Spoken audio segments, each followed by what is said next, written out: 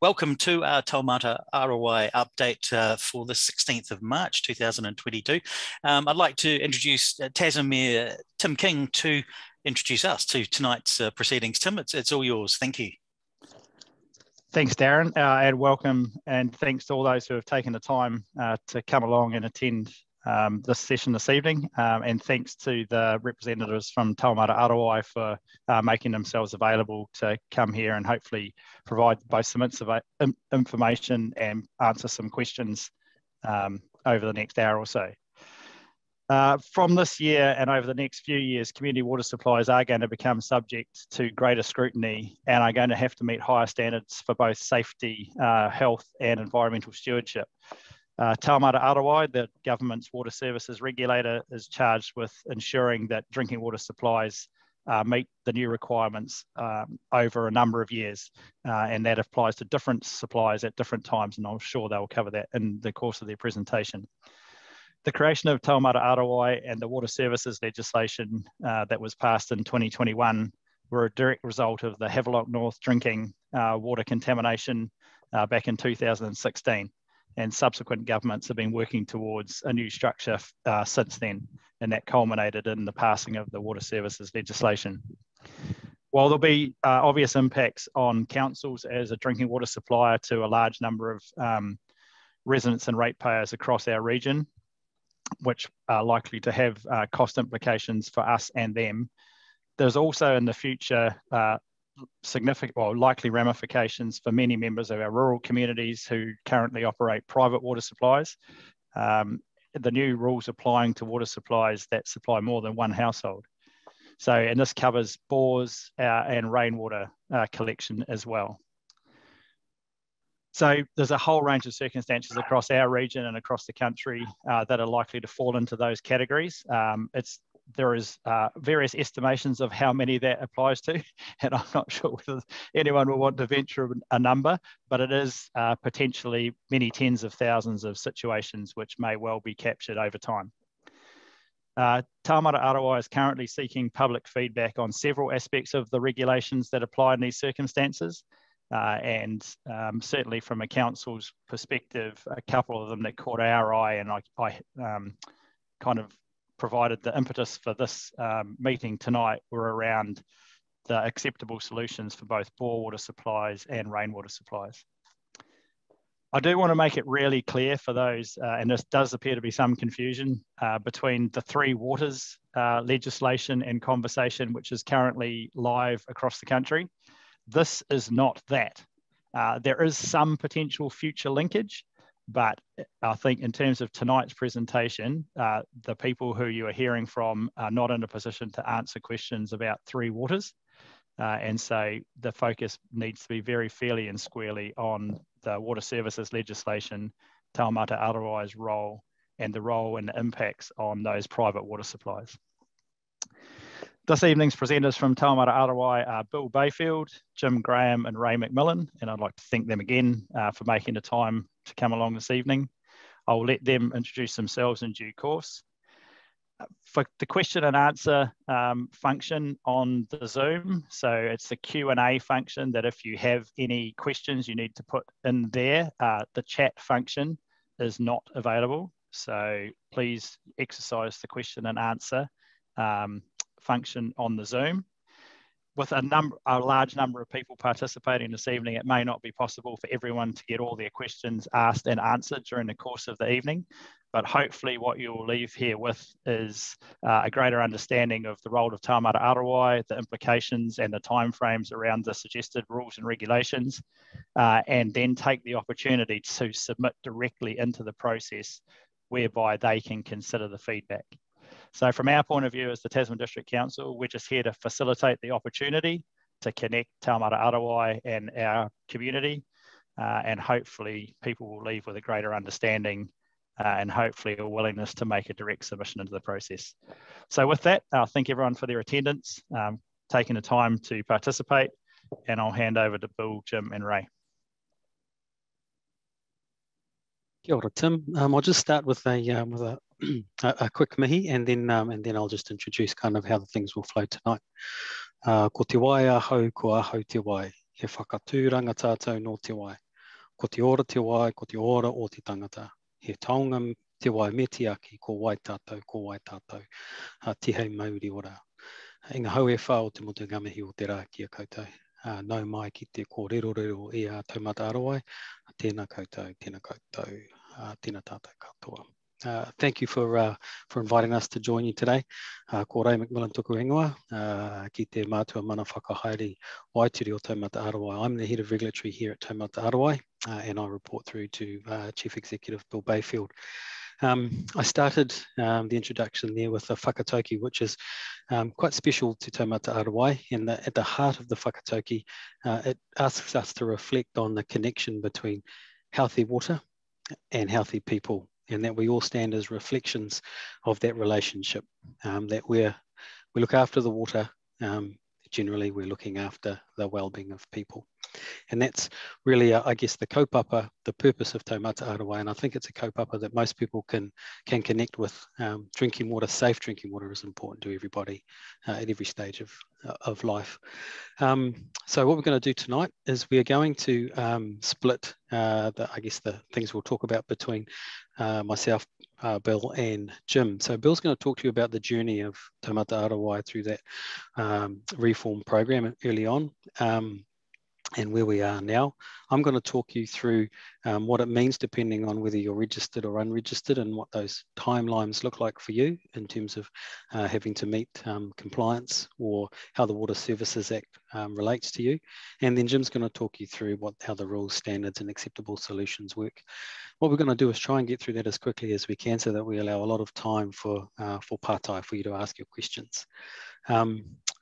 Now, the only other thing I wanted to do was to reflect on 3 other whakatauki, which are really important to Taumata Arowai, and they reflect the kind of regulator that we want to be. The first one is karanga hia ngā opi, and it really talks to us about being human, being real, being welcoming, listening, and then responding. So it's about understanding.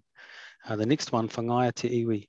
And it's about sustaining the sector. There's a lot of work to do in the 3 water reforms and in improving the delivery of and the performance of our drinking water sector, but our water services in New Zealand. And we want to do that by providing the guidance, support and encouragement where we need to.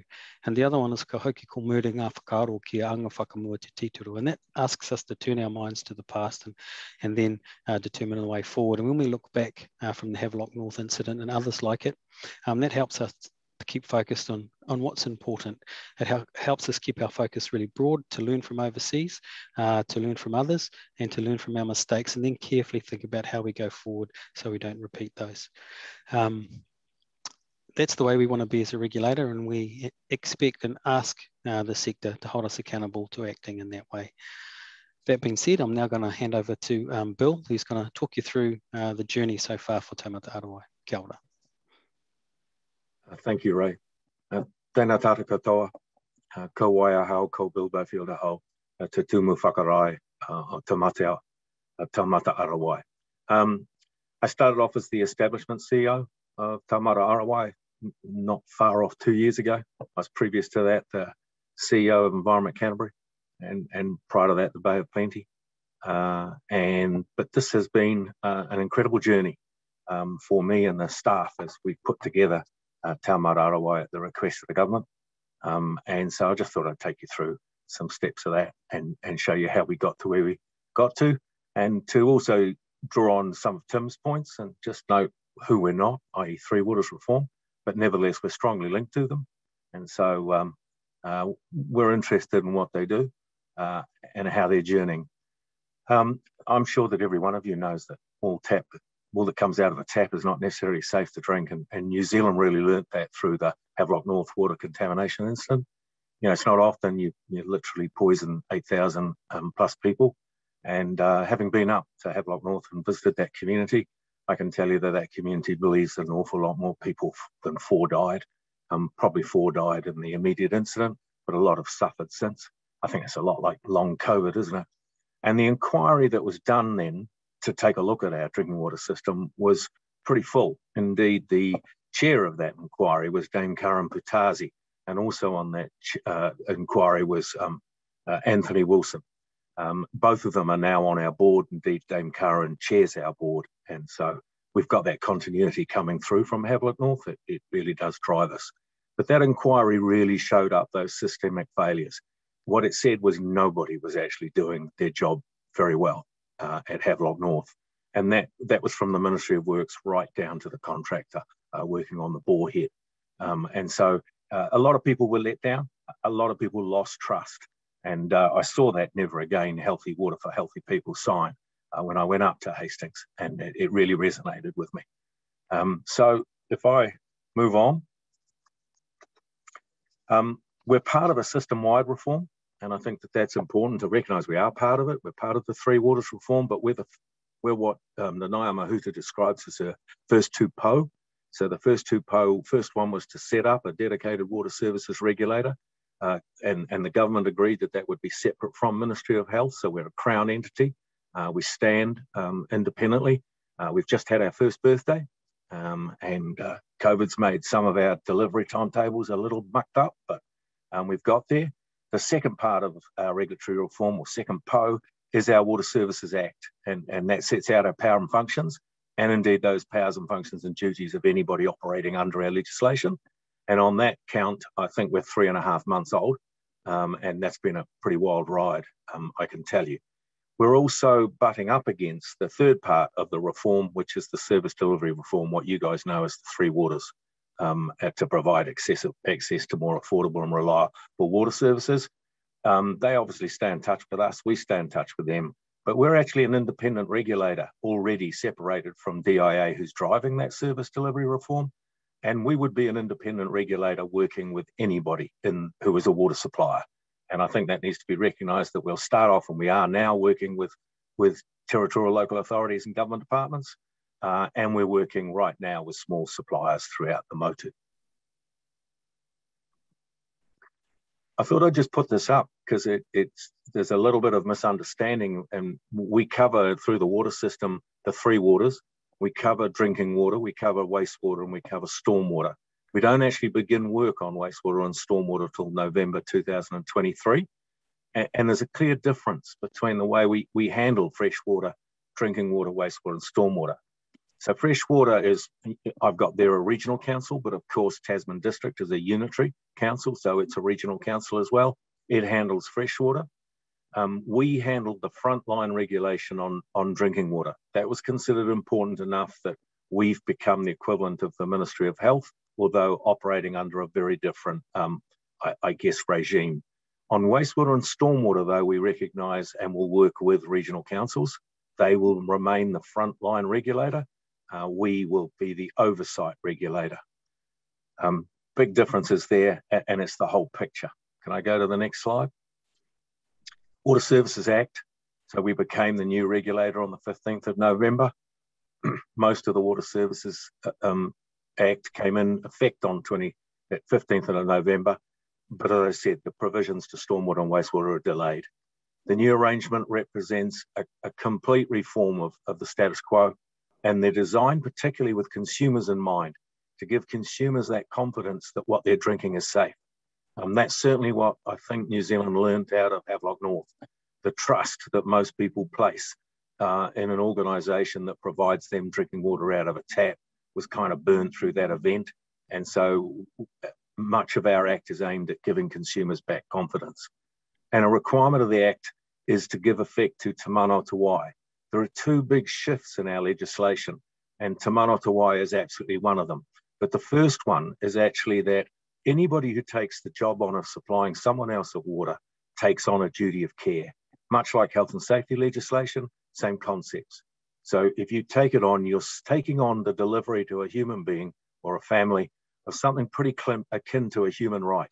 That is the right to fresh drinking water. And so that's really huge, a huge change.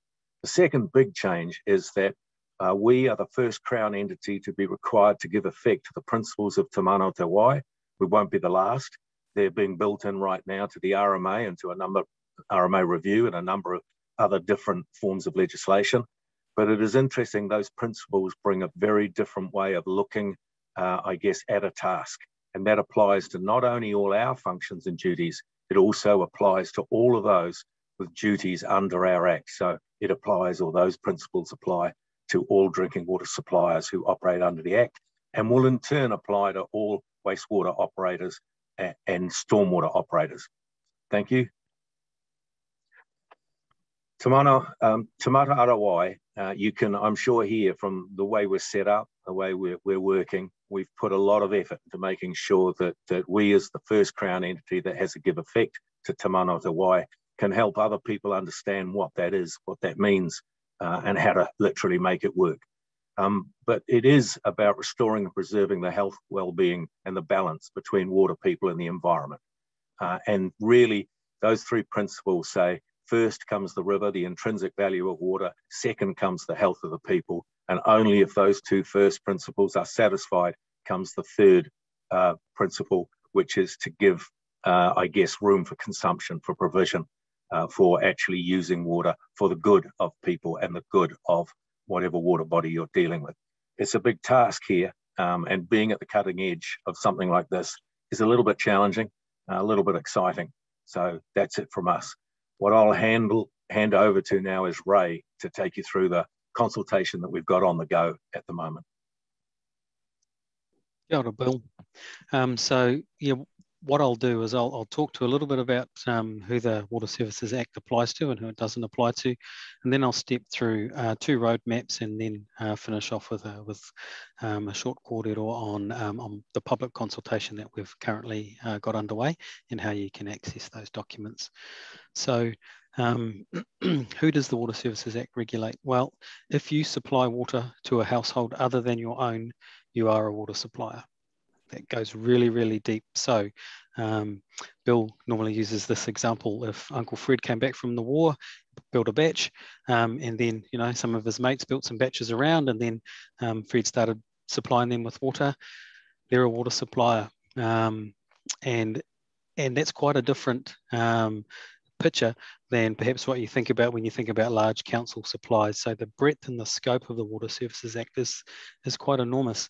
And you're probably there thinking, well, I'm caught, particularly if you're in the rural space, that you could well end up being a drinking water supplier. And if I reflect on Tim's comments in terms of the tens of thousands potential drinking water suppliers, yeah, that's the issue we're grappling with now at the moment, because there's a large portion of this now regulated community that has never been regulated before. That means no one really knows anything about them, and that's our job, is to get to understand you. And I'll talk to you a little bit about how we see ourselves being able to do that over the coming years. It's a pretty modern piece of legislation. It gives us all sorts of tools to apply in different kinds of ways. So what it isn't is a one-size-fits-all approach to drinking water. It means we can tailor it, but in order to tailor and get the right regulatory solutions, we need to understand. So, you know, we need to engage, we need to listen, and then we need to think very carefully about how we use all of these different tools we have in the legislation to make sure they fit and work, because what we want to do is we want to allow people to continue to supply drinking water, noting that you know, there has been a change, but we want to make it as simple and as easy for people to comply, so they can continue to supply drinking water, understanding that they now have a duty of care to supply safe drinking water. If you supply water to your own home and that's all you do, you're not caught. So you're outside of Taumata Arowai's regulatory framework, but you are caught by, you know, local councils through their building controlling authority. So that's where that fits. So you're not unregulated, you're just not in Taumata Arowai's space.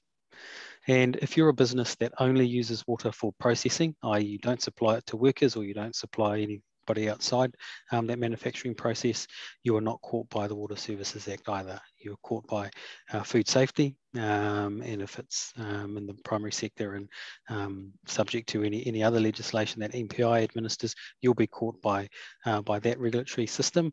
You won't be caught by the Water Services Act. However, if you're doing both, using it for processing and you're providing it to employees, staff, or other people for the purposes of drinking, then you are a drinking water provider. Okay, if we move on to the roadmaps, we've got two roadmaps here. The first one is for registered water suppliers. And when we say registered, this means if you were previously registered with the Ministry of Health, then you're already on the register. So what the legislation does is it carries all those registrations across to Taumata Arowai. And if you're registered, then you're registered now. If we haven't been in touch with you to get you to set up a user account on our system called Hine Korako, we will be, because we're currently going through that process of now that we've got your registered details, reaching out to you to set up your user account, so then you can start to, I guess, interact with Taumata Arowai and get an understanding of what's required. So the transfer of registrations happened from the 15th of November. We've got the 17th there. We were a couple of days late, but we had a need to get the laboratories, all the accredited laboratories in first, and that's what we did. So we gave everyone who was registered a couple of extra days before we started harassing them. From January to where we are now, we're just reaching out to the various suppliers. So we've got all of the council supplies now set up in Hine Korako, and now we've got about 1,200 registered suppliers who are non-council owned, non-government owned suppliers that we're now reaching out to, getting them to set up their user accounts and to confirm their supplies. What we want to be able to do from the 1st of July is to bring in the new, essentially the first rocks for the first pieces of the regulatory framework, and those are the revised drinking water standards, new compliance rules, some acceptable solutions, and then some reporting requirements around environmental performance for drinking water networks. And then what you'll also need to do is by the 15th of November have submitted a drinking water safety plan to Taumata Arowai. So if you're registered, you've got between now and the 15th of November to understand the rules, get set up on Hine Korako, and then provide us with a drinking water safety plan. One of the key things about the small registered suppliers is you provide us with a really valuable opportunity to get to know what sort of the mixture, the fit and feel for the different types of supplies in that small supply sector. And that means we can learn a lot and then think about what that means for the potential 75,000 water suppliers that we then need to understand and think about how we manage those as a regulator. So we'll be reaching out to you very much in the with the intention of understanding, making sure that you've got the information that you need so that we can think about what the task looks like for us over the next few years as we start to continue to bring new suppliers in. The next roadmap is for unregistered water suppliers, and life's quite different for you. If you weren't previously registered with the Ministry of Health, then you've got a much longer time frame before you need to register and before you need to send us your drinking water safety plan. So you've got till the November 2025 it is to register. So you've got 4 years to register with Taumata Arowai. And then a further 3 years from that date to submit your drinking water safety plan. So what that means is that gives Taumata Arowai and yourselves 4 years to really get to know each other, and for us to think about actually how do we test out some of these ideas that we're thinking and making sure they fit, but also for us to engage, understand, and think about how we take that information to come up with regulatory solutions that are going to work for you. So it's a really important 4-year period, and also means there's a lot of shifting, because we know the 3 water reforms are happening, and as they shift, we'll understand a little bit more about what the landscape's starting to look like for us and respond to that. So it's a really important 4 years. If we come and reach out to you, it's because we're doing that because we know that you're either quite unique or there's an opportunity for us to learn from you. So if you do see Taumata Arowai reaching out to you, that's the reason we'll be doing that. You still have an obligation to provide safe drinking water. Every water supplier from the 15th of November under the Water Services Act had an obligation to provide safe drinking water. But if you're unregistered, you don't need to notify Taumata Arowai, you don't need to register for 4 years, and then you don't need to have your drinking water safety plan in place until November 2028. And the only other thing I want to mention tonight is just to talk you through consultation. And we've currently got consultation underway. It closes on the 28th of March. So we kicked it off on the 17th of January. We did 10 weeks. We're about week number 8 now, and it'll close at the end of this month. We're currently consulting on a revised set of drinking water standards, which incorporate a lot more material, and Jim will probably talk to that in a bit more detail. Drinking water quality assurance rules. So we've split the standards and the rules. They're currently in one volume, separated those. Aesthetic values, so what your water looks and smells like, tastes like. And then we've created 3 acceptable solutions, and we're really keen to get feedback on these acceptable solutions, because these are one of the new tools that we have under the Water Services Act to help us find ways that make it easy for people to take a ready-made solution, implement that, and meet their obligations as a drinking water provider or supplier. And the only other thing that's very different that you wouldn't have seen before is the Drinking Water Network environmental performance measures, because the Water Services Act is not just about the treatment of water. We're starting to look at how we look after source water from that aspect of Te Mana o Te Wai, and making sure that we're looking after the well-being of our waterways and our water bodies. But we're also looking at what happens when that water leaves the treatment plant. Does it get where it needs to go? And how effective are we in terms of managing that? So that's what that network environmental performance measures is all about, making sure we understand that the water we take gets where we need it to go. And I'm just going to hand over to Jim now. He's going to talk you through all of those consultation documents and what they might mean for you. Kia ora, Jim. Ngā mihi rei, and kia ora tātou. Ko Jim Graham aho, and I'm the Principal Advisor Drinking Water within Taumata, Arowai. And my background's, excuse me, my background's public health and water quality science and water supply, water systems, water treatment. So I'm going to talk through rules, standards, acceptable solutions, and what these things are. And we'll start with the rules. So next slide. Sorry, we'll start with looking at a bit of an overview of these things. So first up is the standards, and the thing people need to realise is that water's never just hydrogen and oxygen molecules together. There's always something else in it, and you know, if it's groundwater, there might be a little bit of iron and a little bit of manganese, and some places you get a little bit of arsenic or boron. And so what the standards do is they say, what is the maximum amount of those contaminants that you're allowed to have in the water? And so standards are just about what we call maximum acceptable values for a range of things that you might find in water. We've reviewed these. They're based on values set by the World Health Organization, as they have been in the past. And so we largely follow the World Health Organization on the standards. As well as that, there's what we call acceptable values, and Ray mentioned this, and this is the properties that affect the taste and the odor of water. And so we've reviewed those as well. And again, they're largely based on what the World Health Organization recommends. The other important document that we've put together is what we call Drinking Water Quality Assurance Rules. And this sets out the requirements that water suppliers need to follow to meet their duties under the Water Services Act to provide safe drinking water. And so it's a way that water suppliers can demonstrate that they're doing that. And so there's a pretty comprehensive set of rules, and we've tried to make the rules proportionate to the size of water supply. So they've got different rules for different sizes and types of supply. Thanks, Liana. So if we look at small supplies, and this is supplies that supply water to at the moment the 50 to 500 people is the thresholds that we're looking at. And so they set some minimum requirements. And the first is about filtration of water to remove particulate material. And that's because if you've got a lot of dirt in the water, your treatment processes generally won't work very well.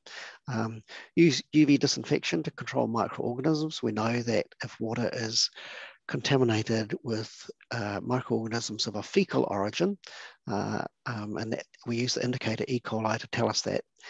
We know that that's likely to cause illness. So if you have a UV disinfection, you can control those organisms. Chlorination provides what we call a residual disinfectant, and that means water within a reticulated system, pipe network. If it becomes contaminated in that network, then there's some chlorine there to control those microorganisms, and of course monitoring and testing.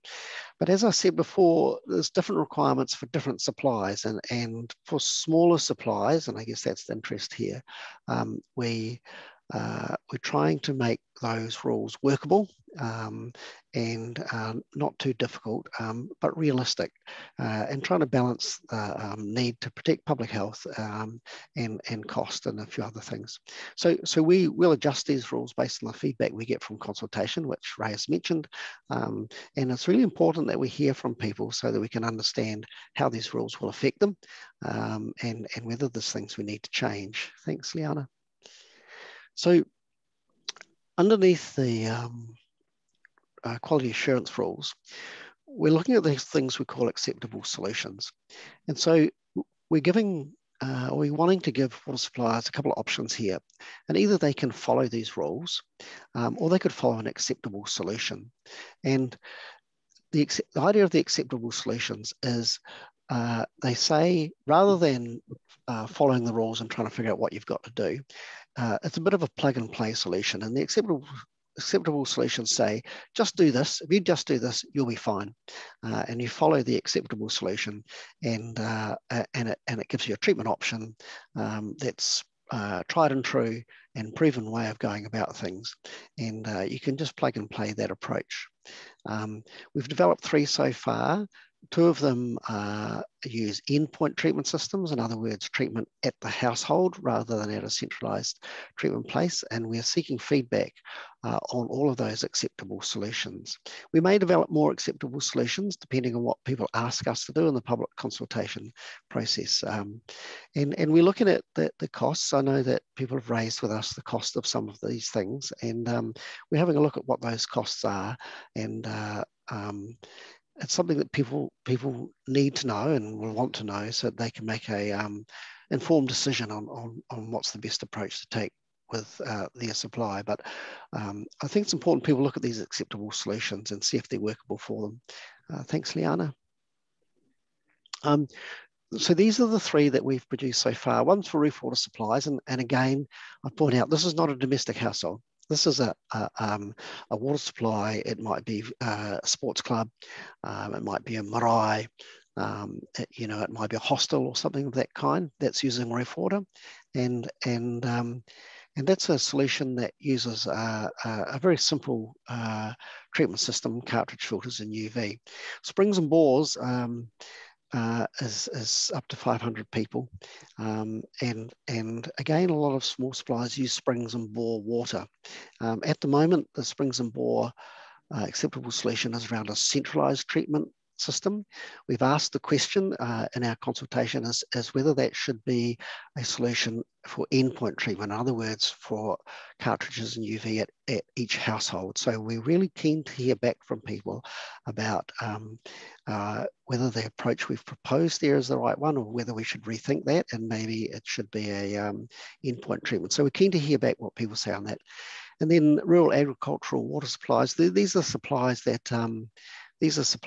provide stock water, and people might connect into those water supplies for a drinking water supply. And so again, what we're looking at here is a household treatment system of cartridge filters and UV. And I might say that many of these suppliers already have those treatment systems installed. So it's kind of following a pattern of what people already do. One of the key things about the acceptable solutions is if you adopt an acceptable solution, if you decide to go down this path, you're not required to prepare a water safety plan. And simply because we believe that the acceptable solution is a solution that manages the risks, so the water safety plan is not required. So those are the things that we're seeking public feedback on. And Liana, if you go to the next slide, Ray mentioned this. Oh, sorry, they've got one more here. Working with the unregistered community, and Ray kind of covered this. So we've got estimates. There could be 75,000 unregistered supplies, and that's a lot. That's a lot of water supplies to be engaging with.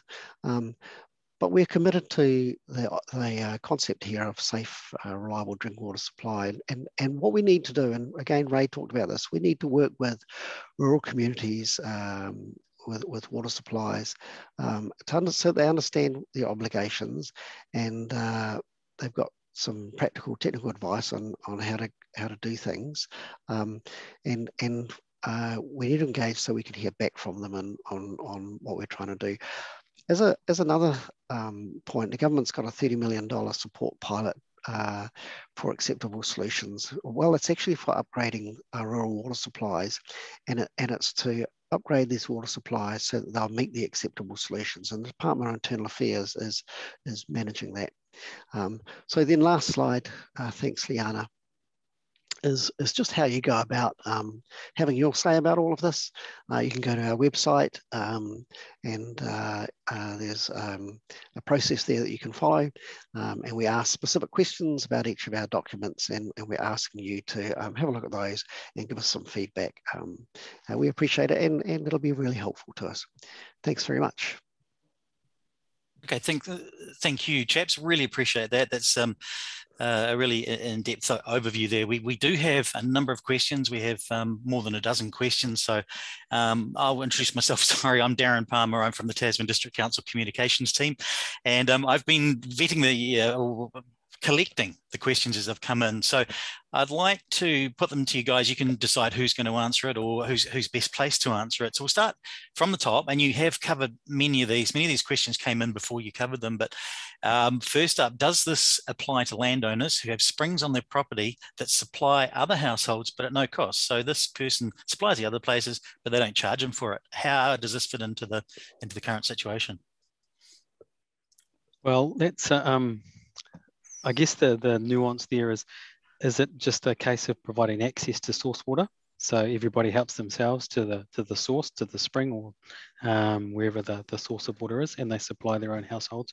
Or is the person who has the spring supplying other people with drinking water? So in the first situation where everybody's accessing that spring water on their own, no, they're not a drinking water supplier, they're just providing access to water.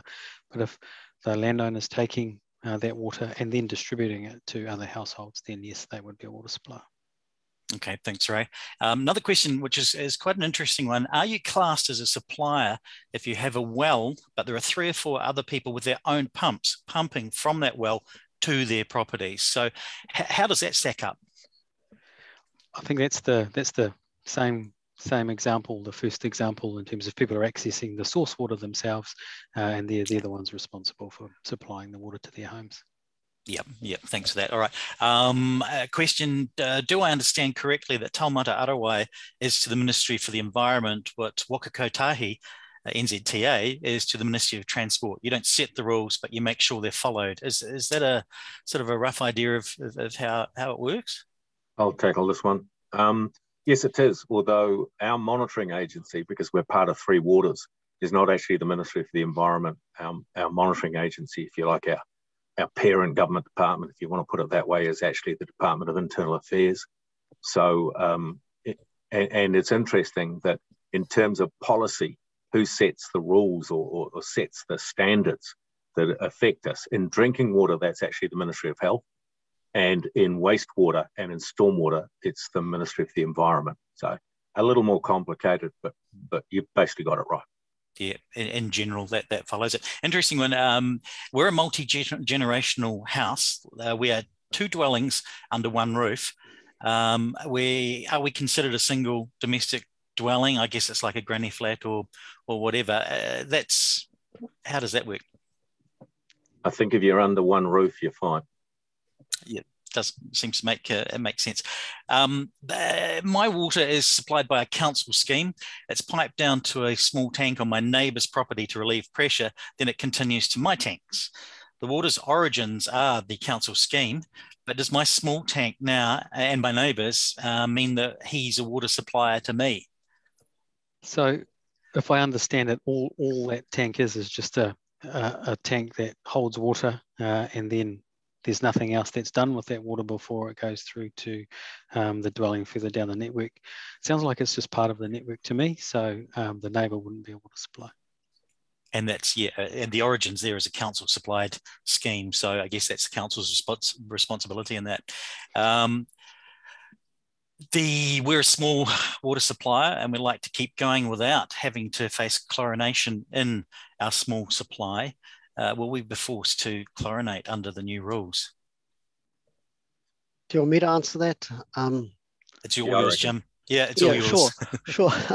I mean, it's a good question. It's a good question, and it's an important question.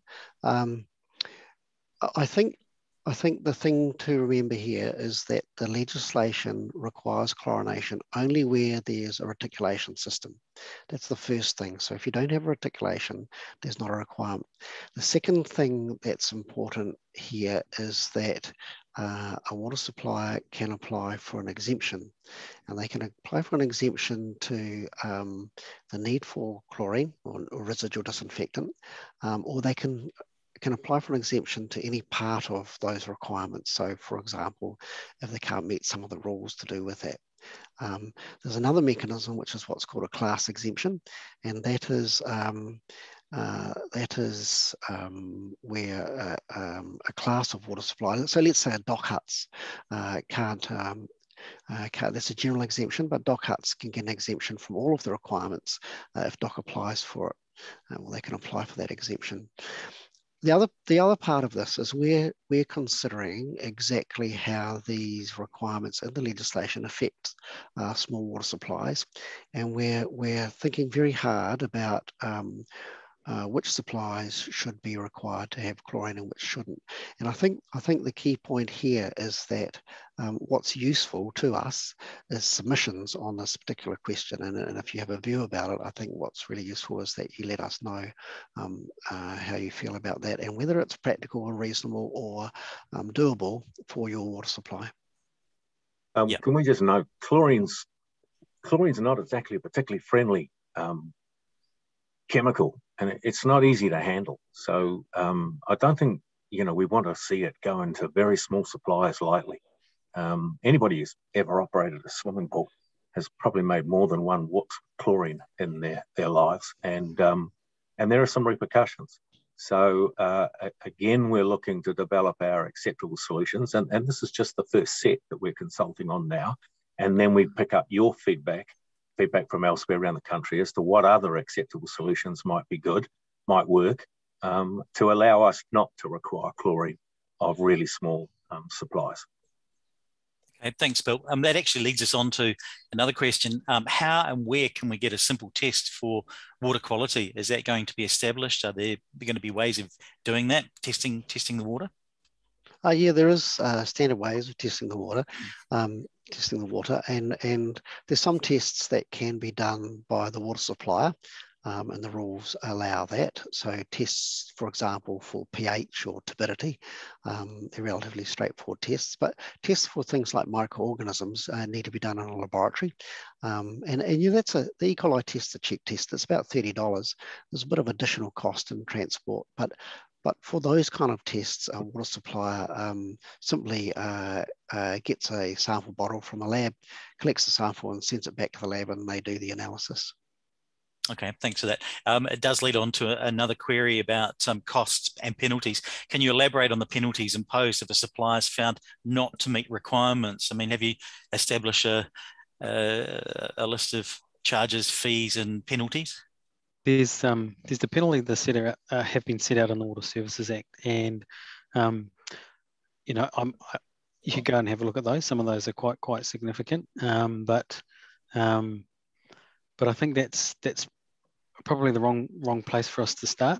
We've got to set the rules to how to play the game first, and we're still in the process of figuring out exactly how that game's played, because, like I say, if there's 75,000 suppliers we've never met before, and we don't really understand the needs, then we've got to figure out what compliance looks like. So so there are, and anyone can look up the Act and have a look at those, but no, that's the end of a very, very long conversation. So we're only at the beginning. So yeah, I think it's a bit too soon to be talking about penalties.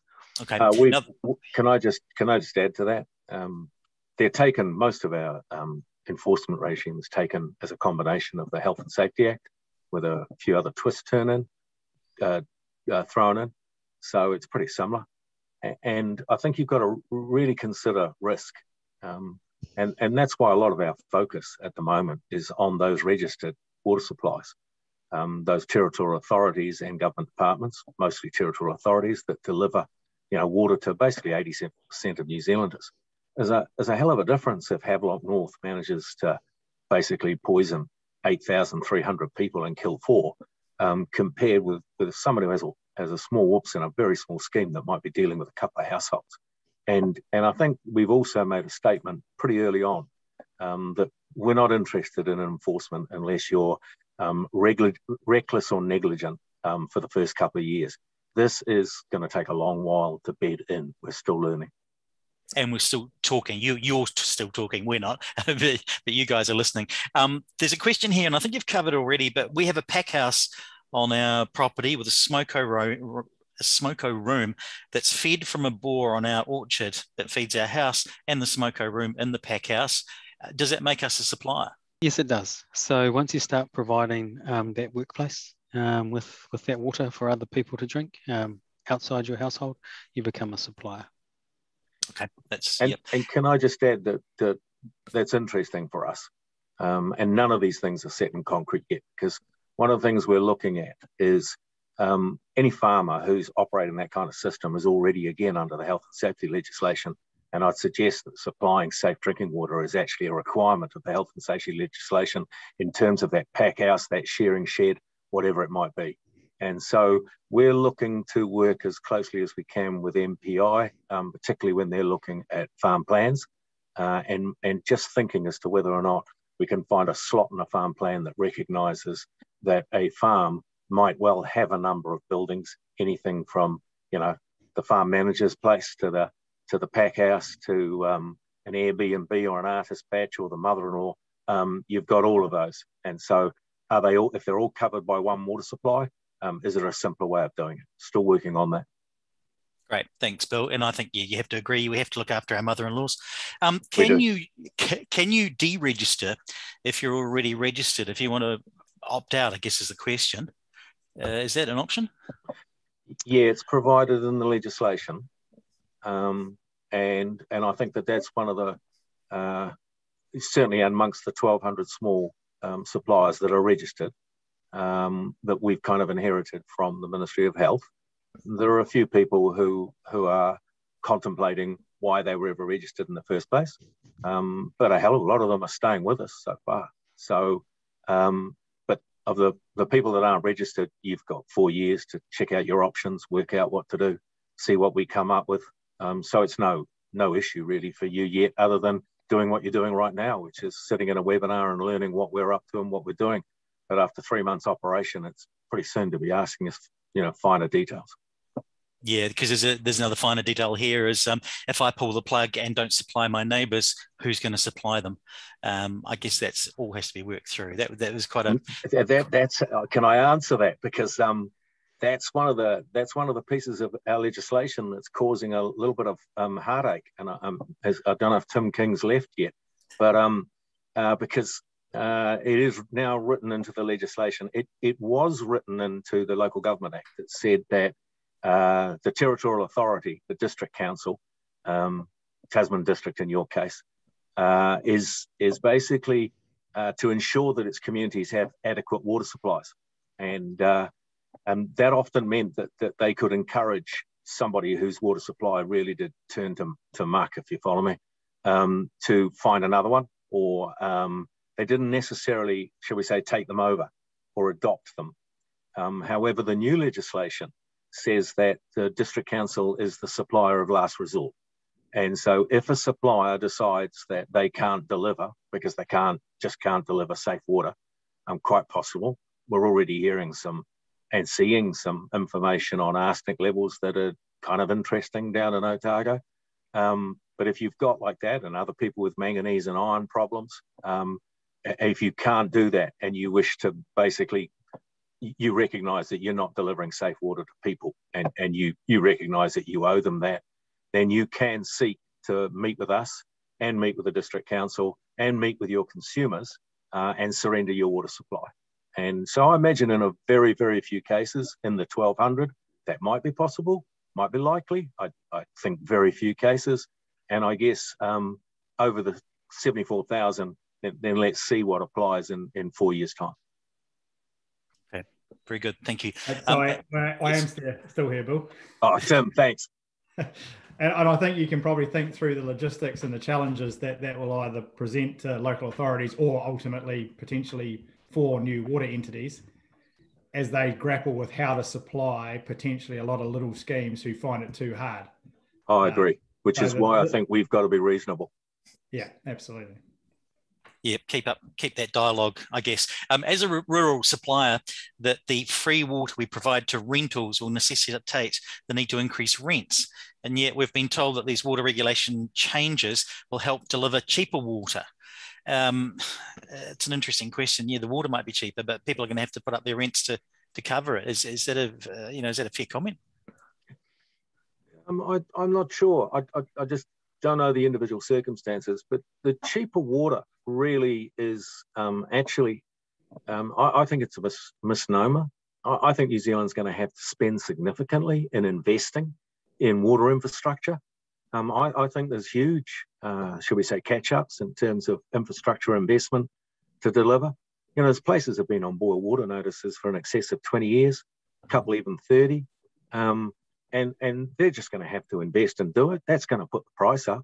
I guess the one thing I'd say to small suppliers is keep your options open and take a good look at what the pricing looks like if you consign your consumers and yourselves into one of those entities.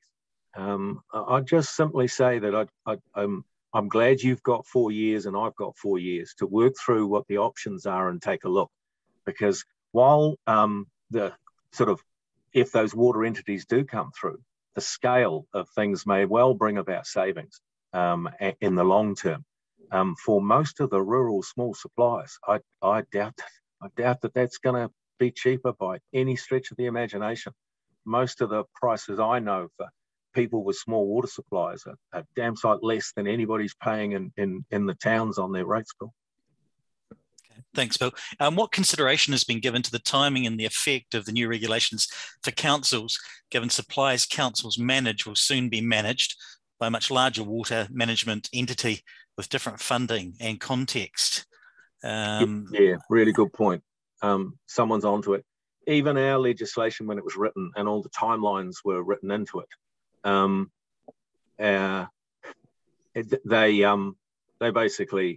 they didn't contemplate that water services entities were going to be a given.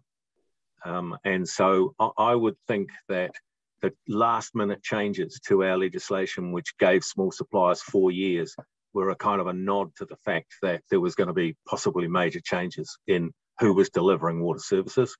And I'm going to be very interested in how the timelines we've got over the next couple of years to particularly tackle wastewater and stormwater, how those get looked at and possibly altered when the water services entities, if they are proposed, when we know they're coming in. So I think that's a fair point. I'm very grateful that we got that extension for the unregistered suppliers from 1 year to 4 years. I wouldn't be surprised if by the time we get to know the 75,000 better, we might find some pretty good reasons to leave some of them alone for even longer. Yep. Okay. Fair call. I think some of these are getting down to absolute splitting hairs, but I mean, will you be mandating testing for nitrates and phosphate contamination?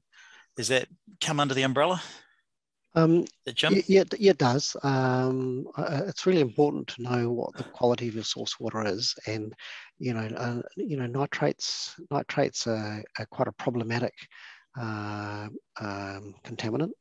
And it's really important that people know whether it's in their source water or not. So what we're doing for the first time, and this has not been required before, is requiring water suppliers to test for a range of contaminants in their source water.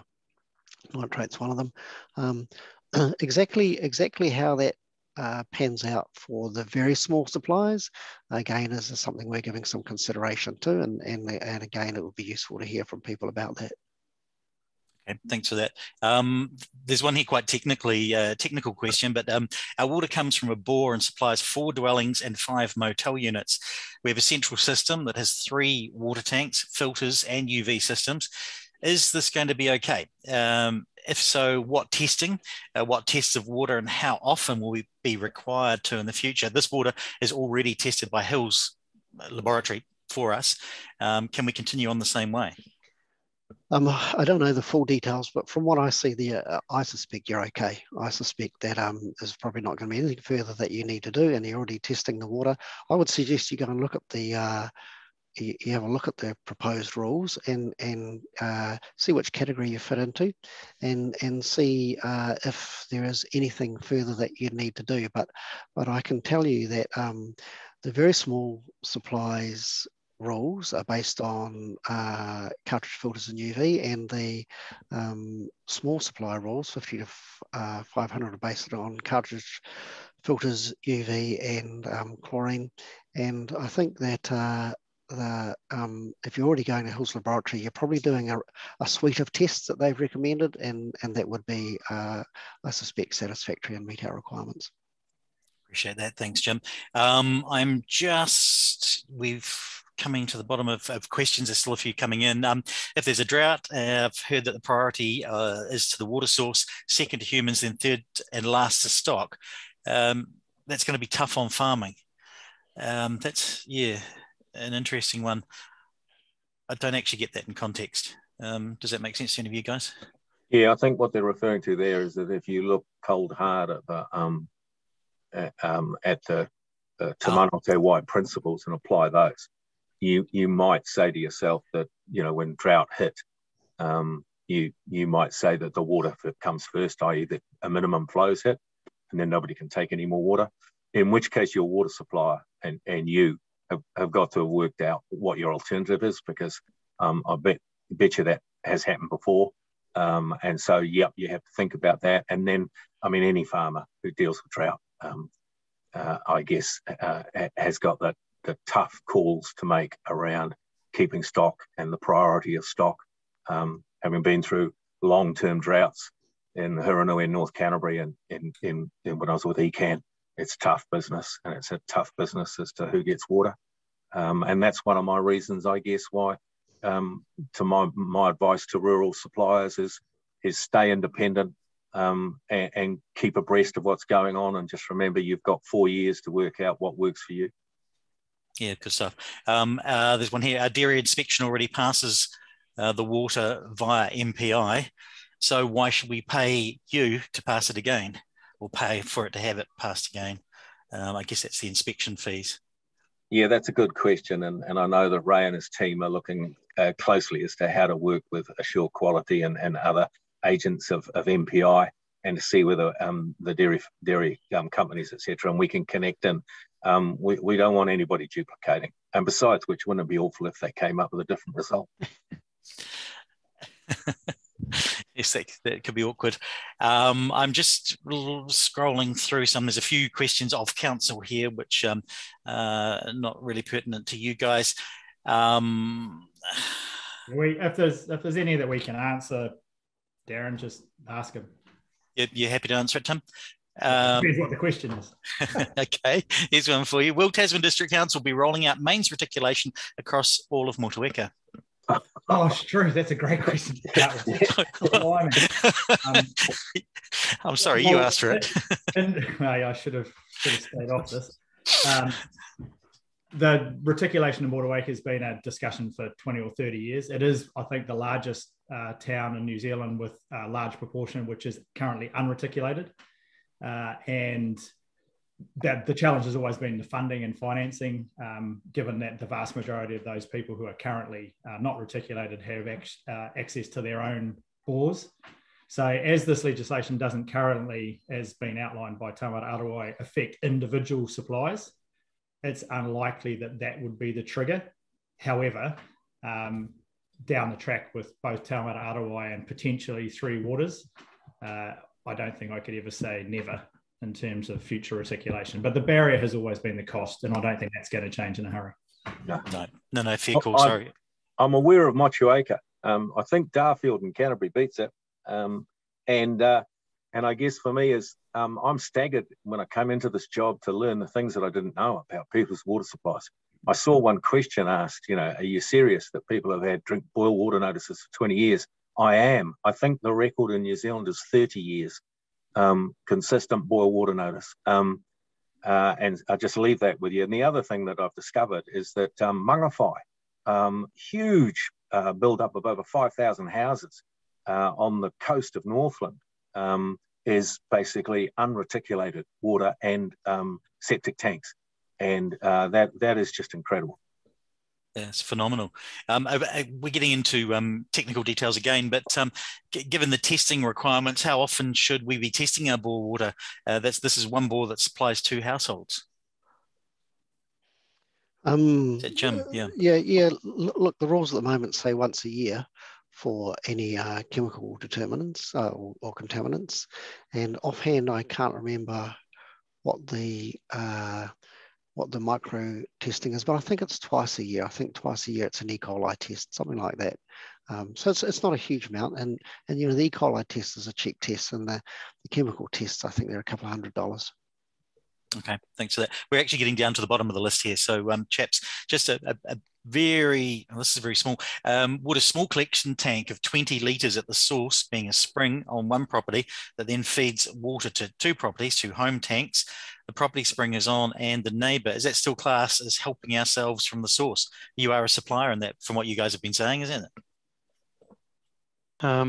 I can't follow that in my head. I kind of need to see it, but yeah, it's and you'd suggest this 20 litre tank is a pretty darn tiny tank, isn't it? Yeah, I like my view is from that explanation that doesn't matter how big the tank is. If there's a tank on one and then it reticulates to 2, that's a supplier. The size of the tank is immaterial. Yes. Yeah, Ray? Yeah, whose tank is it? I guess. So yeah, yep.